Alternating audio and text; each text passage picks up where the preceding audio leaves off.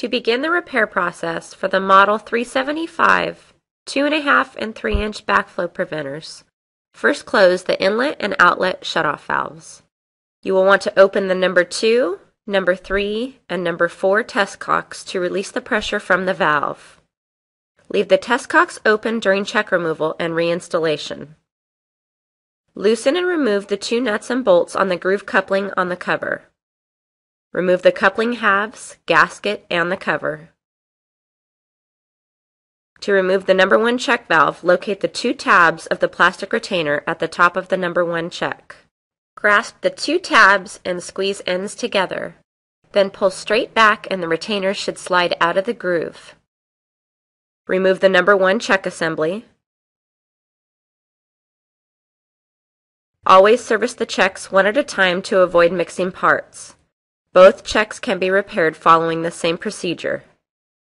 Remove the nut from the poppet retainer on the check, then remove the retainer. Remove the seal ring and inspect the face for cuts or embedded debris. For a temporary fix, you can flip the seal ring over to use the smooth side while waiting for new replacement parts. Inspect the sharp edge of the seat with your finger for any damage. Inspect the O-ring around the edge of the seat for debris or damage. Replace any damaged parts. If you are installing a repair kit, replace the seal ring, seat O-ring, and stem O-ring. Reassemble the check and tighten the retainer nut. Clean and inspect the O-ring sealing area in the body. Next, you will lubricate the seat O-ring. To remove the number 2 check valve, locate the 2 tabs of the plastic retainer at the top of the number 2 check. Grasp one of the 2 tabs and push down to remove it from the groove. Then pull straight back and the retainer should spiral out of the groove. Remove the number 2 check by pulling straight towards the center of the valve. After servicing the number 2 check, install it in the body, making sure it is completely seated. The groove for the seat retainer should be completely exposed. Close the number 4 test cock to hold the check in place. Install the plastic retainer by inserting one end into the body groove and then sliding your hand around the face of the retainer, pushing it into the groove as you go. Install the number 1 check in the body and close the number 2 test cock to hold the check in place.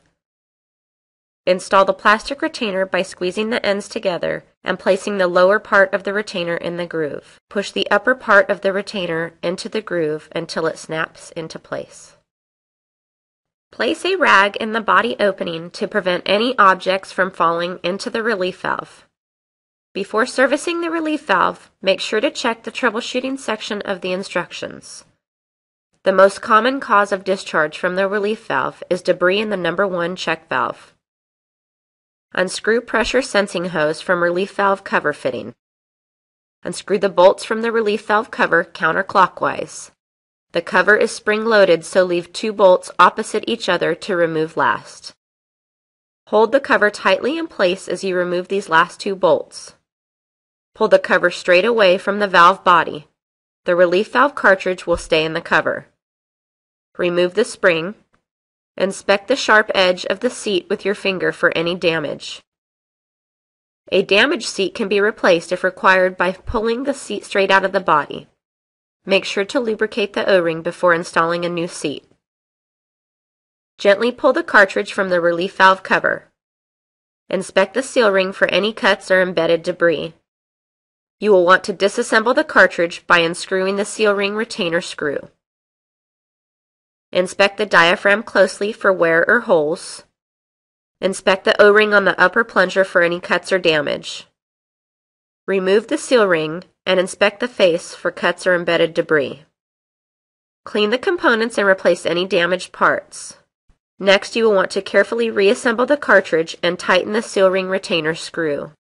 Lubricate the O-ring on the upper plunger. Place the spring around the seat and the body. Insert cartridge assembly into the spring. Place the cover onto cartridge assembly and push the cover towards the body. Make sure the cartridge centers into the seat guide ring and the bead of the diaphragm fits into the groove in the relief valve body. Align hose fitting on cover to the left of top center. Thread 2 screws into opposite holes by hand while holding the cover in place. Thread the remaining cover screws into place and tighten all screws evenly. Thread hose onto fitting and relief valve cover and tighten with wrench. Remove the rag in the body opening. Place the groove coupling gasket over the valve opening. Lubricate the outside of the gasket. Replace cover and reassemble groove coupling. Make sure coupling is seated properly and the ends of the coupling halves touch. Close the number 3 test cock. Open your inlet valve slowly to pressurize the assembly. Inspect for any leaks. Open and then close test cocks to bleed air from the assembly. Open your outlet valve a small amount and wait for system to pressurize. Fully open the outlet valve once the system is pressurized. Valve should be tested by trained personnel to confirm that it is working properly.